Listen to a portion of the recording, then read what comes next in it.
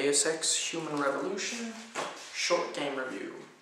Adam Jensen was the security chief for Serif Industries when a deadly attack on the plant caused his brutal injury and the death of several major scientists, including his ex-wife. Adam survives, but only just barely, and to keep him alive, he has to be augmented, which obviously was not his choice. And as he goes through this world, he finds that everyone has an opinion on the subject of augmentation, and the game never takes a stance on the debate. It allows you to make up your own mind whilst making great points on both sides of the argument.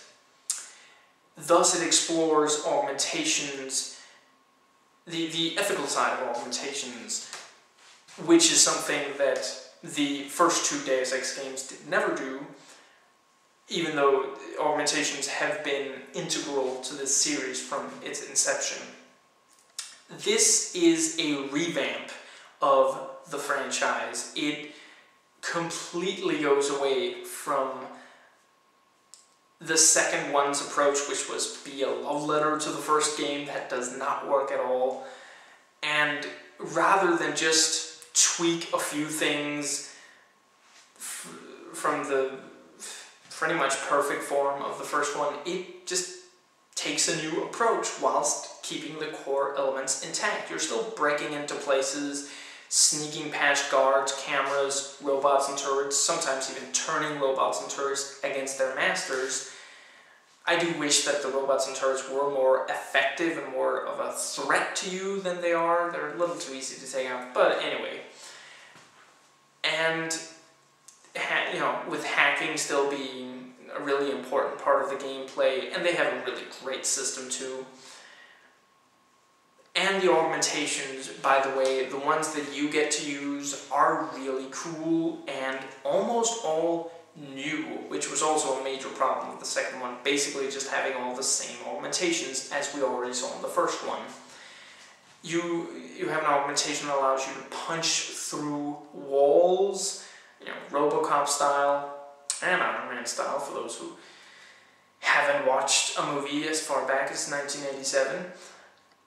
You can jump from pretty much any height and use an electromagnetic field generated around you to land safely, or use it to basically knock out, not permanently, but anyways, temporarily stun any enemies that are within the blast radius of you landing. The AI tactics are great, and in general the AI is just really well done. This does have some streamlining, and it takes away some consequences, and with that said, there's still a lot of freedom, and the combination of first-person shooter, cover-based shooter, and role-playing game comes together really, really smoothly. The cover base, the cover system is the second best I've ever seen, second only to Splinter Cell Conviction, and yeah, it's just incredibly easy to use, and it's also immensely useful for stealth. And you can even create your own cover by moving boxes around. Although sadly, it also always kind of auto-rotates, sometimes making it difficult to, you sometimes use them to block the view of cameras and the like, and sadly you can't rotate it yourself to better block the view. I mean, come on, even Tetris had that functionality. Get with the times. This has takedowns, which allow you to instantly knock out or kill any enemy that, one by one only, or two if you upgrade to allow that. And I suppose that pretty well covers it. If you like this review and want a more detailed one, check below, it's there as a video response. If not, it'll be in the description box. I've reviewed other parts of this series, the links are in the description box. Please rate and comment, and hey, if you like this video, that subscribe button's just waiting for you to click it.